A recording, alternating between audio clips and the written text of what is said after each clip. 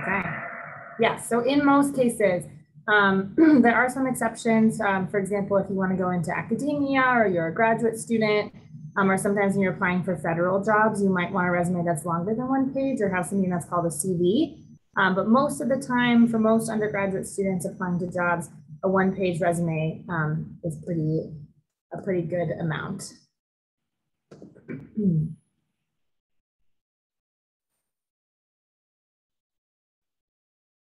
All right, Sean is in the lead. All right, so this is multi-select, so you can select all the correct answers here. A strong resume bullet point should include a specific task or skill set, an action verb, numbers when possible, and the result or purpose. So select all the answers that you think are right.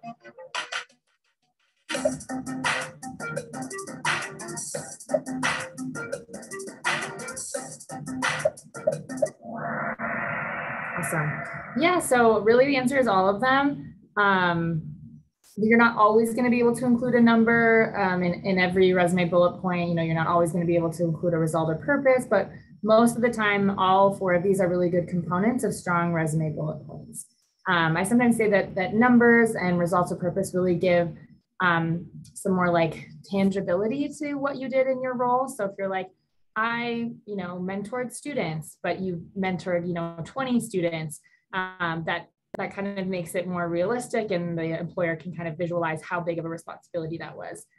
So I would say include numbers when it makes it maybe like more impressive, but not necessarily needing to include numbers all the time.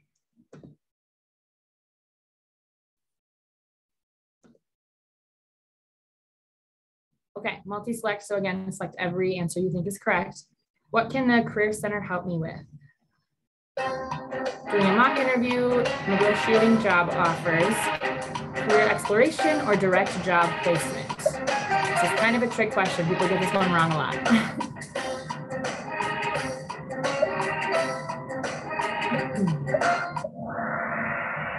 Yep, so it's everything except direct job placements, which basically just means that we don't actually place students into jobs. We'll help students identify jobs and kind of talk them through the application process and make sure they feel confident interviewing and all of that kind of thing, but we don't actually place students directly into jobs.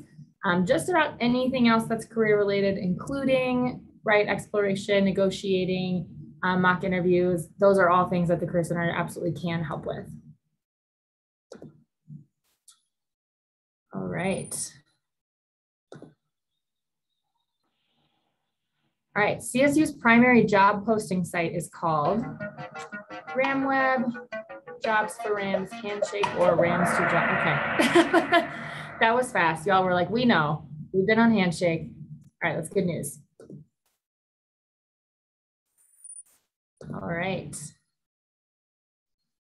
Multi-select. On Handshake, I can find on-campus jobs, internships, full-time employment, and employer events.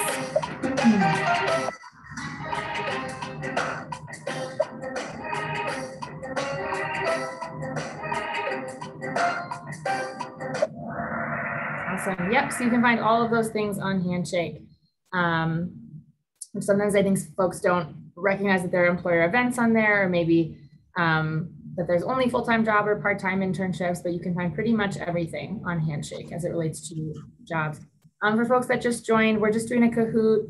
There's only a couple questions left, and then we'll get into a PowerPoint here, but let's keep moving.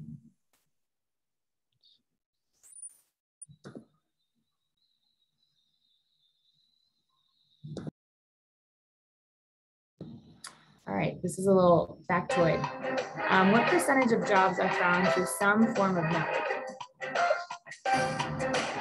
And we have 40 to 55, 55 to 70. So, okay. Yep, so it's about 70 to 85% of jobs.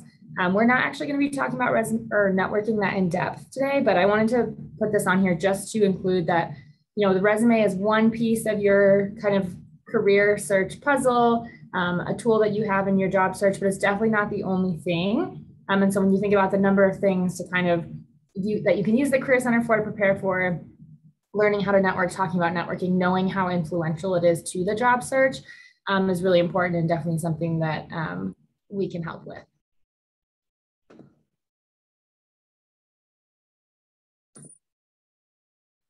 All right, true or false, you can use the Career Center after you graduate. Yes, this would be kind of a mean one to put up here if it wasn't true. So yes, you can use the Career Center after you graduate. For up to 1 full year after graduation, you have full access to everything that the Career Center offers, including, you know, one-on-one appointments, employer events, the career fair, everything you should have full access to. And then after 1 year post-graduation, you can still use Career Center services. You just need to do it through the Alumni Center at a discounted rate. So yes, if you are panicking after graduation or you're, you know, actively job searching stuff and your graduation date has passed, you can absolutely still come to the Career Center. All right, and our last question, multi-select. I can connect with someone at the Career Center by attending drop-ins, scheduling an appointment on Handshake, email, or Instagram DM.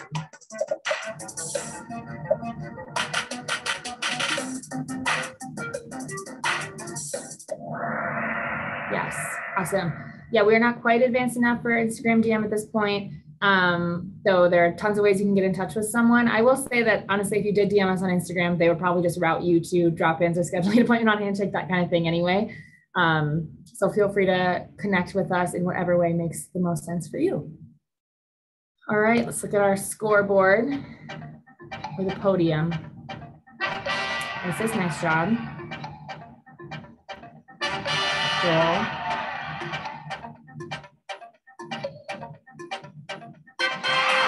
Nice job, Sean. Give you a virtual round of applause. Awesome. All right, I'm just gonna stop sharing, turn that sound off really quick. That's awesome.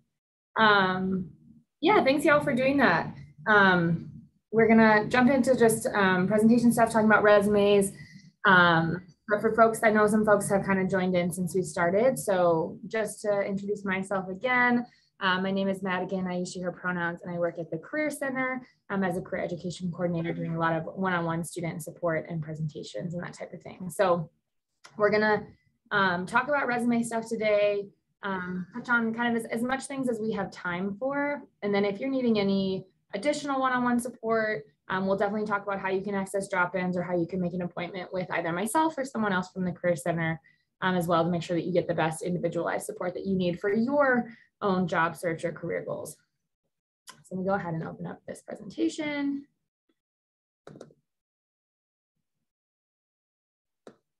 And then I'll just ask you all if you're willing, I know we have some cameras off and stuff, which is fine, just to engage in the chat, because I will have some kind of questions for you all. And so if you all can engage in the chat, that would be awesome.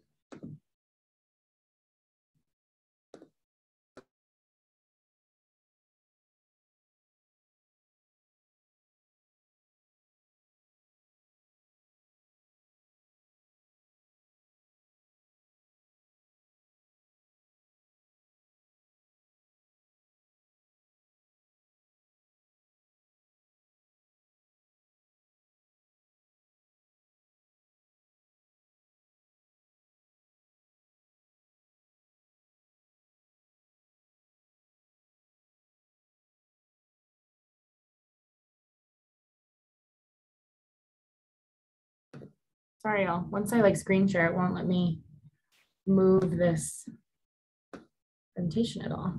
I'll try it one more time.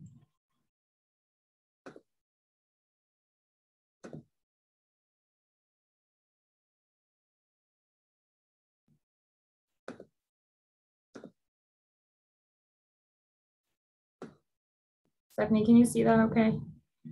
Okay. Okay. So the agenda that we have, we already did the Kahoot. We're gonna flip this a little bit, maybe talk about identity and career at the end, see how much time we have left for that. We're gonna start with resumes and a little bit of resume work time. So I would say as we go through this content, if you have a resume with you, like a draft maybe that you've started already, please pull it up. I think it's really helpful to go through the presentation and have your own resume to sort of look at while we're going through it. And then if you don't have a resume, that's totally fine. I would say just maybe get out a blank sheet of paper or something that you can type on a little bit, and maybe at the very least, you leave today with the start of a draft of a resume. Okay, so what do you all think is the purpose of having a resume?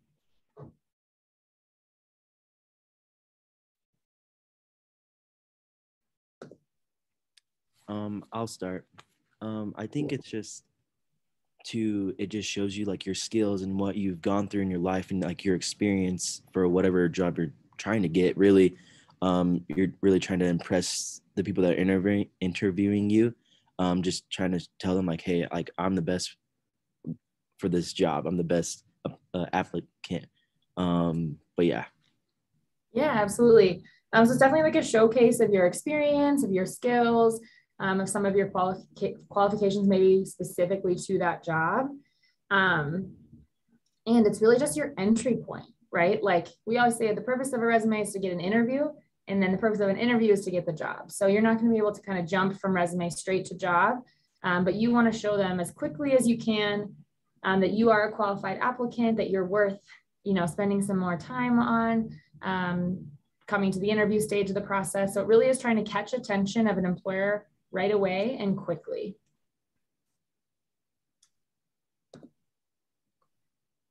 I'm just curious, folks, looking at, these are kind of two examples of a resume. What you all notice about these resumes in terms of what you like or don't like about them. Like which resume do you like better? And maybe what about it do you like better than the other?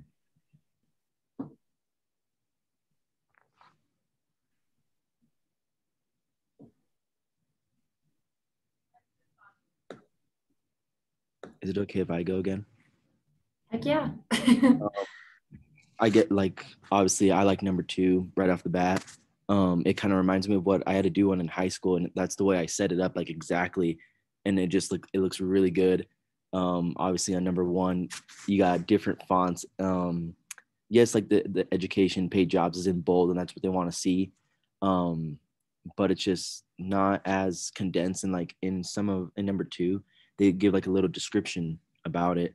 And it just looks really good, I think. Yeah, awesome. That's perfect. And I saw in the chat, I prefer the detailing of the second. Yes, the second one's definitely a little bit more detailed.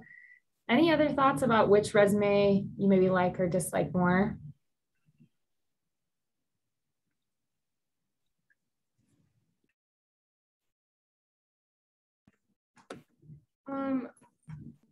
The one on the left lacks description of their roles and jobs they had. I know a lot of hirers like to see more description of what roles they had to do in their duties, and so it just lacks more of like that clarity of what they did during that time. And yeah, it's a little more bare. So that's another thing I noticed about the one on the left compared to the right. Yeah, absolutely. Yeah, so when we're looking at kind of some of the descriptions, right, like from the Kahoot, we talked about having an action verb, a result of purpose, maybe some numbers. You can see that some of their descriptions of what they did were using power tools, right, helping volunteers. They're not very descriptive. It's kind of hard for me to picture what this person might have actually been doing, or what skills might have been attached to that, right, or how some of those things might transfer to the job that they're applying for now. So I've kind of started with this just to show you all that you have really good resume instincts, right? Like you can kind of imagine if you were like, looking at resumes, trying to interview someone, you have a good idea already of what looks organized, what looks like it has enough detail, which resume kind of right off the bat looks a little bit more impressive, and the amount of detail that employers are looking for. So something else I just wanted to point out is that, on the left, when they organize it based on like paid and unpaid jobs, the skills are like pretty generic, I would say. They're kind of hard, like just computer, right? It's not very specific. You don't have to organize by paid and unpaid jobs. You can organize by your most relevant experience first, and then maybe some of your additional less related experience. And then for the skills, you can be a little bit more descriptive for skills that are really unique to you, or skills that are really specific to the job. So when I say like really unique to you, something like being bilingual or speaking multiple languages, absolutely something you should have on your resume. Definitely not a skill that everyone has and is a huge asset to employers. And then when I say something really specific to the job, I mean something like a computer programming language that you know is required for the job or something. But having something just like communication doesn't really give that much information to the employer. Does that make sense? Okay. Cool. Yeah. So you all have really good resume instincts right off the bat. So the three components that I kind of talk about focusing on in the resume, and if you have your resume in front of you, you can kind of like analyze them for these things right now. The first is format and organization.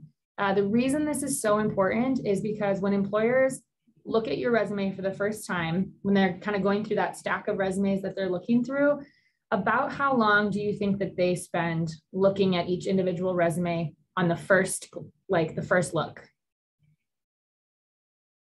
Feel free to type some guesses in the chat of like how long do you think they look at it? What did you say? How long they look at what part of the resume? Just the first time they look at a resume, when it's in like a stack of applicants, how long do you think they look at your resume for on average? I'm gonna throw out a good 30 seconds maybe. Okay, so we have 30 seconds, about 1 minute maximum. Yeah. So the first time that employers look at resumes on average across industry, it's about 7 to 9 seconds. So it's very fast. And that's not to say that it's not worth putting a lot of detail into your resume, because they will go back and look through it again as you're advancing throughout the process, and they will want to see all that detail. But I say this because if there's a resume they're looking at and it's not well organized and it's not formatted consistently, they might not even bother looking at the content, right? If it's because they're looking at so many and they're glancing at them quickly, they want to see those really well organized resumes that have a really nice consistent formatting first before they're going to be able to get into that content.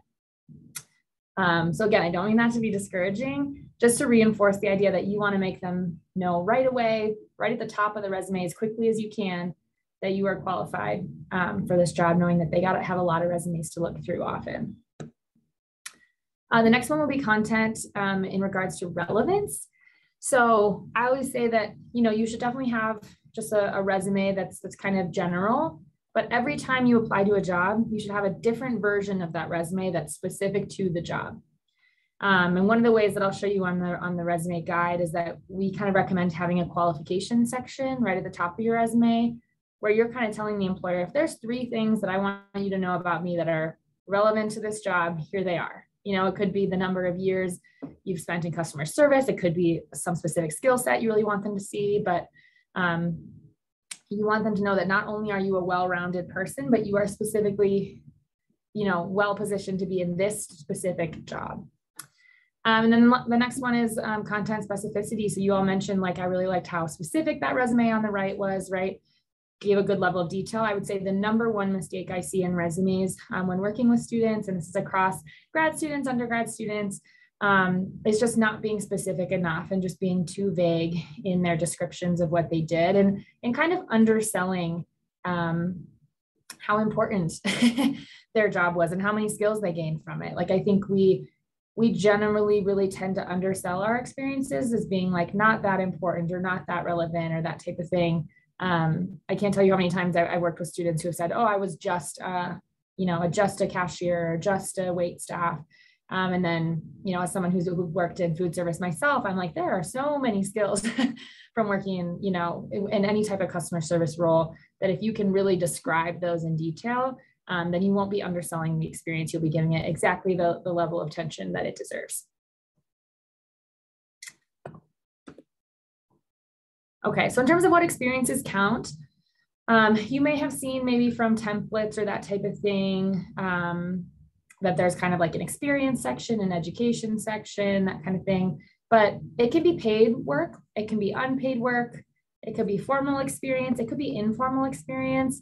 So something if you wanted to go into a medical setting, let's say, and you had spent some time shadowing at like a hospital worker, that shadowing experience can go on your resume, right? It's not necessarily super formal, it's not paid, but it's still really relevant that you went out of your way and you took initiative to ask somebody to shadow them. So it could be volunteer oriented. It could even be from class. I work with a lot of engineering students who sometimes their most relevant experience is actually the projects that they do in class. So if it's transferable in terms of the skill set, which most things you can gain transferable skills from, and if it's relevant to the job, it can go on. Some other things you might consider including, just in terms of all the things that are possible to put on a resume, some specific accomplishments, right? This could be like being on the dean's list or getting an award or recognition, certifications that you might have. They might be more or less relevant to some jobs, for example, like applying to be a lifeguard. Maybe they would want to know that you're already CPR certified, right? List of skills or competencies, though I wouldn't actually just list them as one name. I would describe them within your qualifications. And the qualifications section also could replace what you might have seen as like a summary or an objective statement, or a profile at the top of a resume.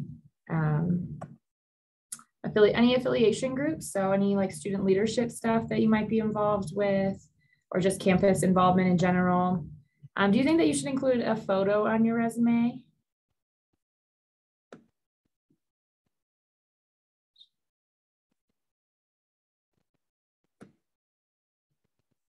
What do y'all think?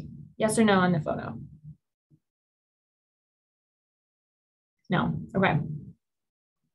No, if you have space, no. So one reason that we recommend not putting a photo on your resume is that for one thing, we only want to share as much information with employers as we're comfortable with them having. And sometimes them knowing what we look like can introduce bias or give them reason to, not legitimate reason, but right in their mind, give them reason to draw conclusions about us that they maybe shouldn't be drawing. And so one way that we kind of can protect against bias is by not including a photo. Also, something that some companies do is that they will disqualify applicants that include photos as their own sort of method for protecting against bias in hiring. So we'll talk a little bit more about bias on resumes in general, but I would say in general, in the US specifically, do not include a photo. If you're applying in other countries, there are some countries that require you to have a photo, but we definitely don't encourage that in the US. A LinkedIn profile or maybe a portfolio website, if that's relevant to you, you can always link that on your resume. What do you think about your GPA? Should you include your GPA on your resume?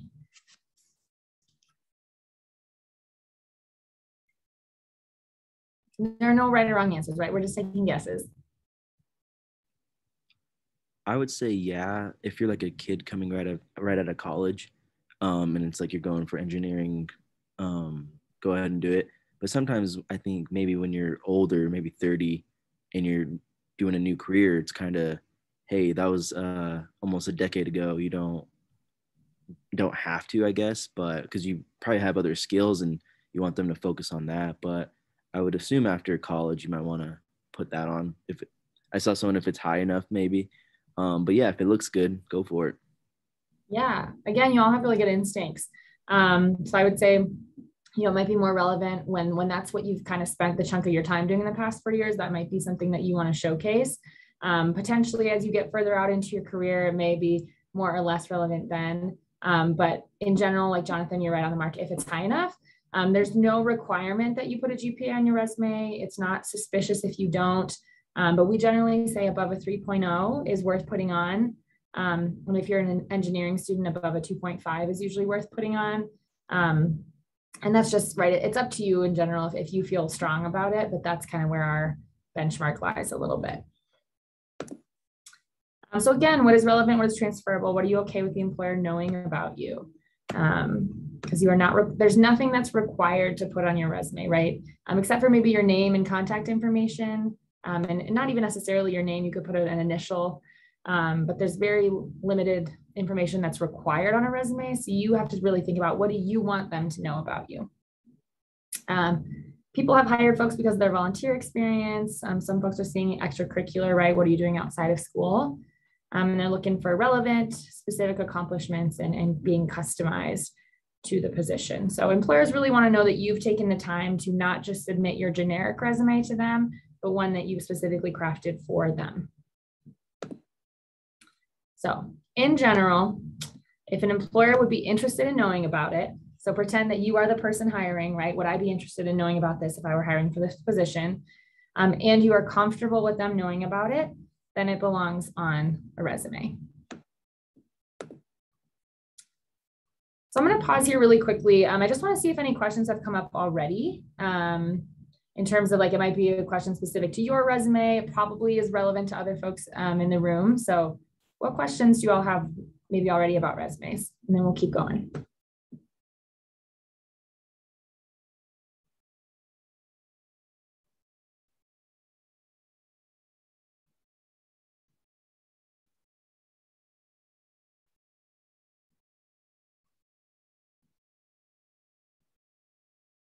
I actually do have a question, and it just came to my head. Yeah. Do you think, what's like the appropriate length of a resume? I always assume like you want to fill up a full page, but I've never really seen like if they flip it to the back page and it's like you never want it to be too long because they only look at it for so long. Yeah. But I'm asking, do you think a page to a page and a half is okay? Yeah, great question. So in general, I would say for most folks in college right now, which you all are, one page is a good length. Because employers are wanting to look really at the most relevant stuff and they're wanting to look at it pretty quickly, one page is often enough space. And sometimes if it has a back page, like side, they won't even know to flip it over. And there are some exceptions to that. So folks that are maybe going like thinking about graduate school or wanting to create a more academic resume or what we might call a CV, those can be longer. Applying for federal jobs, like working for the Forest Service or something, those tend to be longer as well, but most of the time one page is good. And then I would just say, since you have the one page, use the one page, right? Fill it up. We often say like, don't leave so much white space on your resume. Like you can see from a few slides ago, like one of the things that you all liked about this resume on the right is that it really uses the space well, right? Like if you have one page, use the one page fully.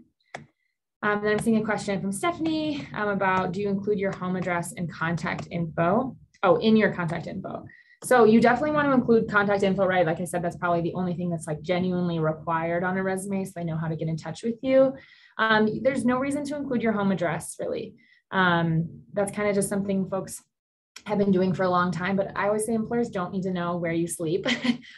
They just don't need that much information. They might want to know that you're local. Like if you're applying for a job in Fort Collins and you already live here, it might be worth putting that you live in Fort Collins, Colorado. But maybe if you're applying to a job far away, you actually don't want them to know that you don't live there. So your location in general is not required. But I would say if you're applying close to where you live right now, putting the city state can be helpful. So they just know you're kind of around already. Cool. All right. And please ask questions. Continue to ask them as they come up. You'll never be like interrupting me. If you just have a random question, you can always throw it in the chat because I want to make sure that I'm answering the questions that you all have. So I just wanted to share with you quickly this career competencies diagram because I think some students will say like, well, I don't really know what stuff employers want to know about me, right? Or what would they care about? So these are the 10 competencies that this is pulled from national data of employers across industries of the 10 highest skills that employers are looking for in candidates across the board.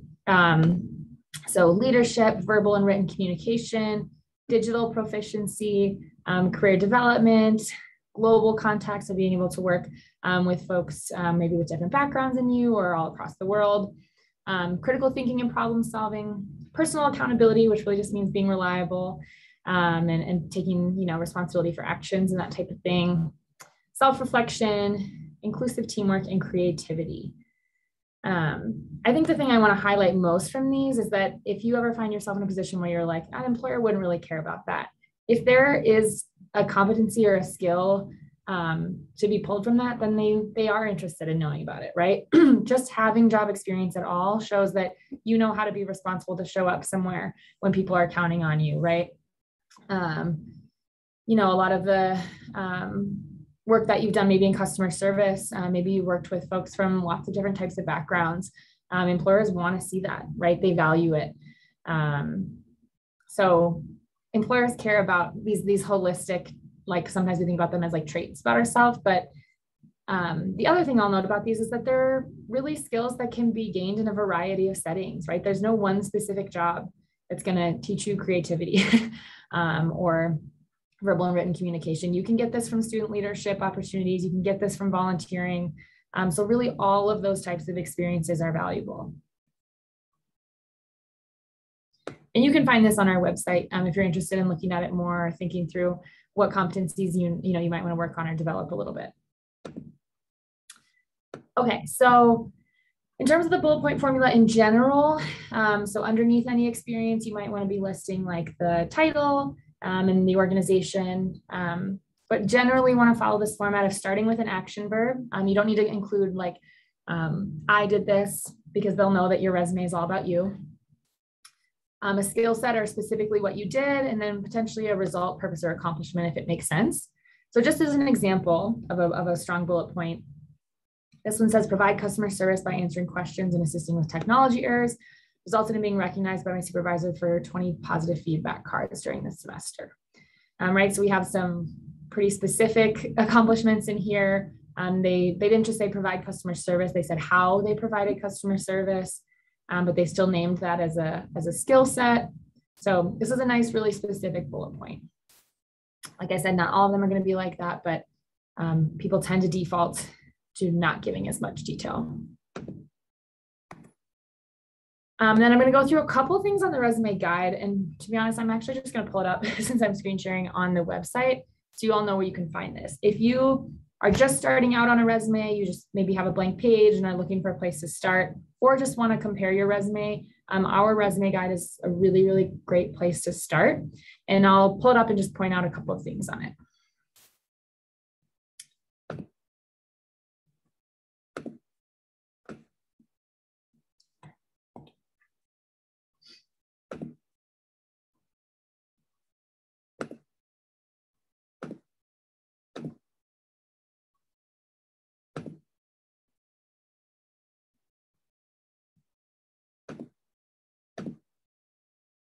Okay, so as you can see, I'm just at the Career Center homepage. If you've never been to this website before, it's just career.colostate.edu.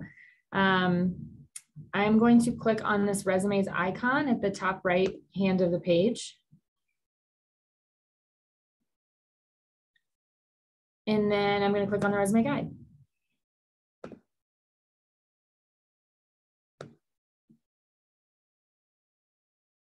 So you can see it has the name at the top. The name should be the biggest thing on the page.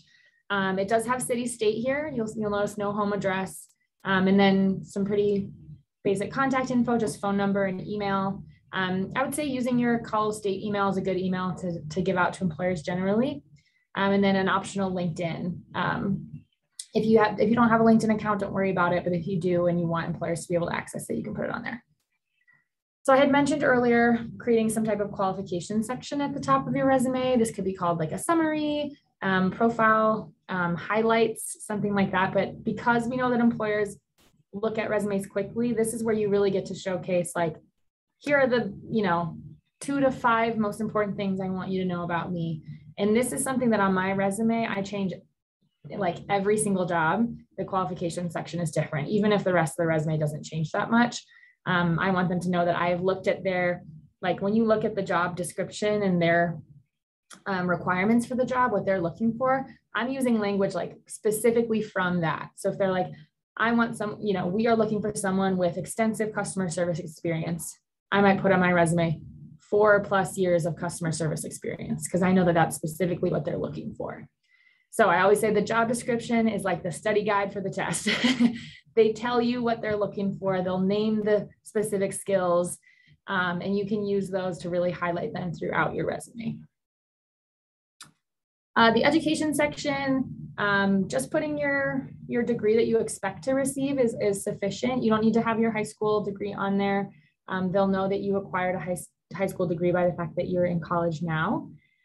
If you acquired a associate's degree from a community college, you can definitely put that on there as well. But if you transferred from a community college, you don't necessarily have to, but you should put every degree that you expect to attain. And I would say like starting with the name of the degree is great, because you're always thinking, okay, if they're looking at this quickly, you know, are they more interested in the type of degree, or are they more interested in that it's from Colorado State University? And I would say most of the time they're more interested in the name of the degree. And then just when you expect to graduate, it doesn't have to be accurate. It's okay if it changes. Just at this time when you expect that you will be graduated by. You can see they have a GPA, they have some concentrations here. And then we get down into those big sections. So the sections that they decided to include were relevant work experience and leadership and community engagement. These section titles can be whatever you want them to be. They could be research experience if you're applying for a research position.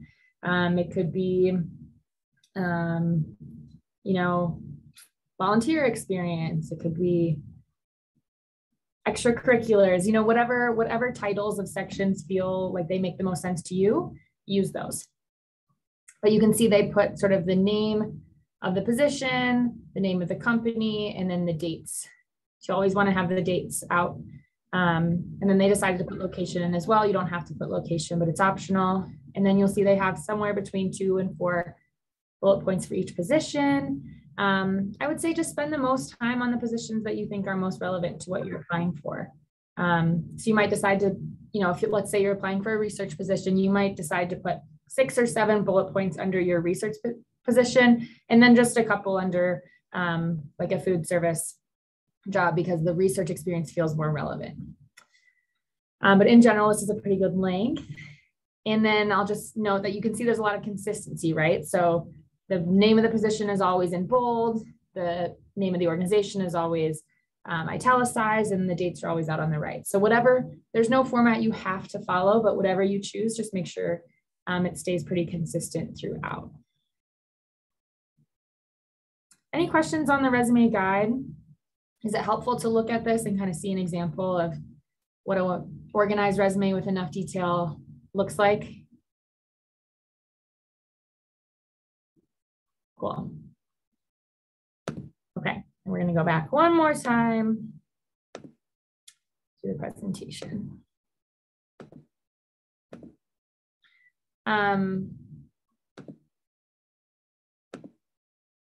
So in general, I think it's awesome to have some work time on your resume so you can kind of see what questions come up.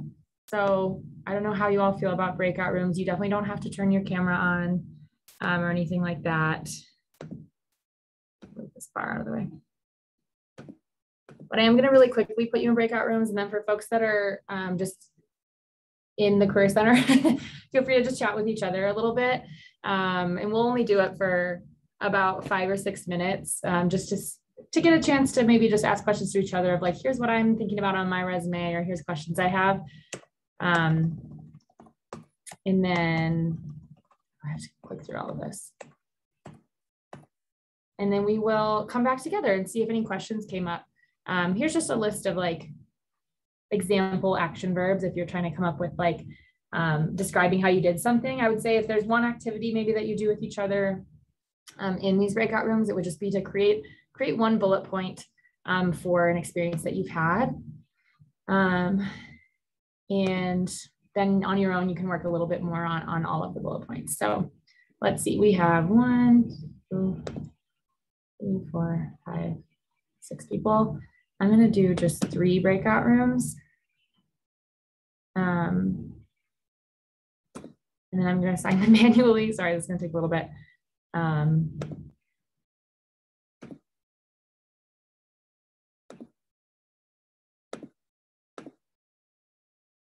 Oops.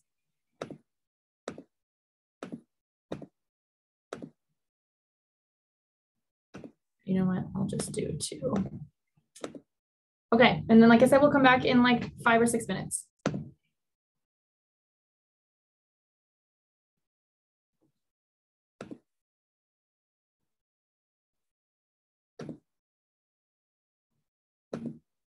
So a couple of things. Awesome. Thanks, Stephanie. So first of all, Stephanie put in the chat, if you all could put your CSU, just your CSU ID number and name, if it's maybe different than your Zoom name, just so Stephanie and I can follow up with you all with some like materials and resume stuff and career center stuff. I'll also send this presentation out. So if you haven't done that yet, please just put that in the chat sometime before the Zoom meeting ends in 5 minutes. And then we will just keep going. So we don't have a ton of time left because I always think I'm going to be able to get through more than I can. But I really briefly wanted to talk about bias on resumes. And bias is something that, you know, is unethical, is illegal, that folks in the workplace have rights against. There should be no identity-based bias in the hiring process. And we know that sometimes that happens anyway. And employers draw conclusions that they shouldn't draw. They make decisions based on, you know, maybe their gut instinct about something rather than people's qualifications and such. And so I just want to make sure that you all have some tools to protect yourself against bias in the workplace in general, but specifically on resumes. So I always say it's always up to you, right? What you want to share with an employer and what you don't. So if some bias is something that you're worried about, you don't have to share everything. You don't even have to put your first name. You can put a first initial. If you were part of a student group, maybe that has an identity affiliation, you don't have to name what the identity affiliation is. You can just say that it's a student leadership group or, you know, identity-based student group. You don't have to use the exact names of everything. And there might be tons of reasons why you don't want to share everything, right? It might be that there was like a political affiliation of something, or that you worked for a religious organization and you're not sure how that's going to be taken. So if you have questions about, I'm not sure what an employer's reaction to this is going to be, and I want to make sure that I'm protected against this, know that there are always ways to share the skills related to something without sharing all of the information or any information that you're not comfortable sharing. That being said, if you're like, if this employer is going to have bias against me based on an identity that I hold or an experience that I've had, I don't want to work for them anyway. That is also a totally fair approach, right? To say I'm going to share everything about myself, and if they're not going to accept me for this, I don't want to work there anyway. So based on your own level of comfort, you know, maybe financial need for I need a job right now versus I have, you know, some choice and luxury, you can decide what to include and not include. And if you have questions about that, you can always follow up with like one of us individually about how might I word this, or this is something that I feel worried about. I would encourage you just some last minute tips and tricks. I know I've mentioned all of this, but tailor your resume to every job that you apply to. So I usually have like what I call my master resume, which is kind of everything I've ever done, and then target resumes of like, I know I'm applying for some research jobs and some customer service jobs. So I'm going to have a resume that's kind of targeted toward research and a resume that's kind of targeted toward customer service. Focus on relevance to the employer.